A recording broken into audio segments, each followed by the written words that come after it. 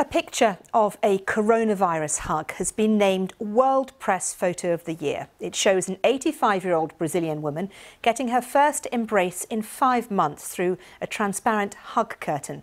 The judges felt it symbolised love and compassion. Well, I'm joined now by the man behind that photo, Danish photographer Mads Nissen, the winner of the 2021 World Press Photo of the Year. Thank you very much for joining us, Mads.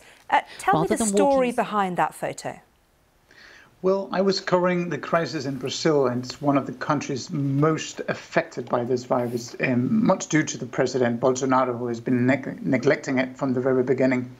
And I was photographing the graveyards, the cemeteries where people were mourning, hospitals, the ambulances. But I also felt that there was need for a different kind of picture, a picture that could show the spirit, this certain Latin American spirit to fight and to find love even in the most dark hour. It almost looks like she's wearing angel wings, doesn't it? The way that when she's being hugged. It's an incredible photo given the circumstances. What was the woman's name? So Adriana is the one with wearing the mask. She's a nurse at this place. And then you have Rosa Luzia, who is 85 years old, who is receiving the hug. And they're both doing well. I just spoke with them yesterday. They are very happy about it as well. What were your feelings walking through that cemetery and also taking this photograph and being in Brazil at a time when coronavirus is affecting the country in such a devastating way?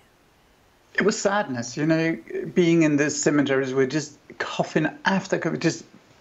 There were so many people coming in the hospital, people just fighting to breathe, and many in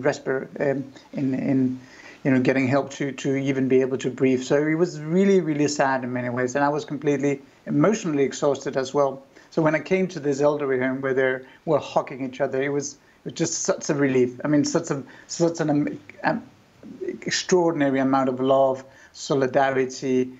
And it's amazing to see how much difference it does. You might think that what does it matter, just a hug, but it really made everyone so emotional, me included. And Mads, how did you feel on being announced the winner? Oh, I think this year in particular has been so significant.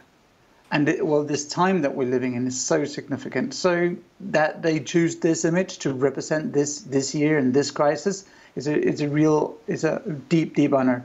I think also deep respect to those 3 million people who have died of this crisis, and everyone else who's been suffering so hard from it. Okay, Mads Nissen, winner of the Press Photo of the Year. Thank you so much for taking the time to join us, and congratulations on your win. Thank you.